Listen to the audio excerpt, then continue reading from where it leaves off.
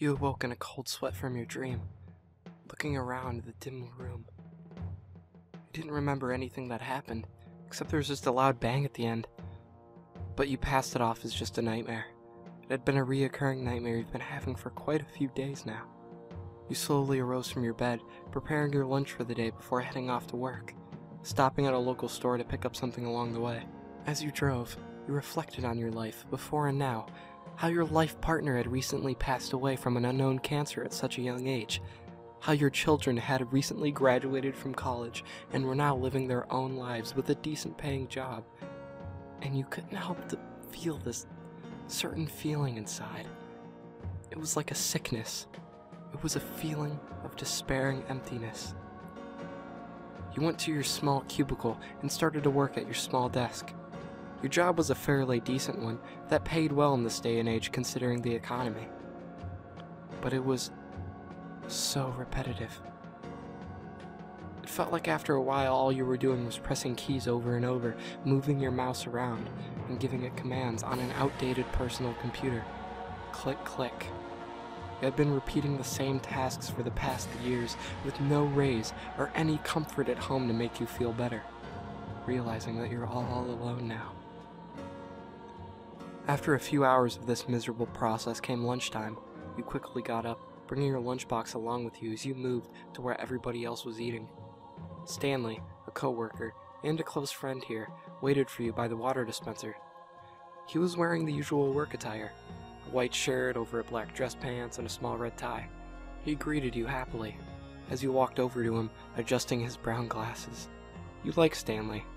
He was a pleasure to chat with, at least at first, but the dullness settled quickly as well. The two of you had always ended up talking about the same subjects every lunch. You were afraid to admit it, but it was becoming boring. That everything was, in fact. But you were afraid of how he would react to that he just might care too much over you. You didn't want to shock him and surprise him too much. He did, however, speculate that you were becoming increasingly more empty and bitter, but you always assured him that you were fine and he should stop pursuing his questions. After a few minutes of his worthless congression, you set off to eat your lunch for the day. It was always the same thing every day: ham sandwich with a banana. Sometimes he brought a soda. Other times it was just a mere water bottle. A few years ago, back when your loved one was still roaming the earth, she would sometimes throw in something else. Even if it was something plain and simple, like a pickle, you always got the light over it. It was a break from the same food every day. Nowadays, you didn't even have the time to throw in something extra, but you were certain that you had quite a surprise for that day. You consumed your sandwich very quickly without hesitation, with your fruit to follow. Nobody seemed to notice how fast you were eating your food. It was almost too easy, you thought. This is when you usually returned to the cubicle and got back to work.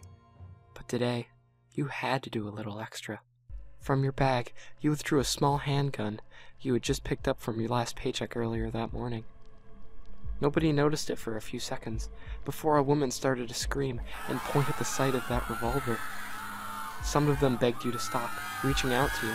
They were trying to talk you into not doing it. You barked at them, making empty threats that you would not shoot anybody as long as they don't get in within touching distance. You felt bad about it. You were a really nice, caring person. One of them quickly phoned the police, saying they were going to get you help. They didn't care. The dullness and melancholy, the emptiness, it all has to end. You looked at the crowd, Stanley standing out in front. He pleaded to you, begging you to reconsider your thoughts and actions. He offered to help you. Without saying a word to him, you opened your mouth and you placed the pistol inside of it. You heard the masses scream before your vision faded to black as you pulled the trigger.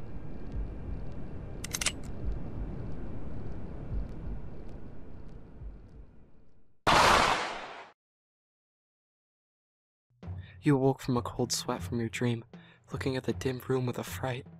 You didn't remember anything that happened except the loud bang at the end. You passed it off as just a nightmare.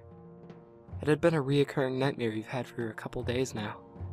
You slowly arose from your bed, preparing lunch for the next day before heading off to work, stopping at a local store to pick up something along the way.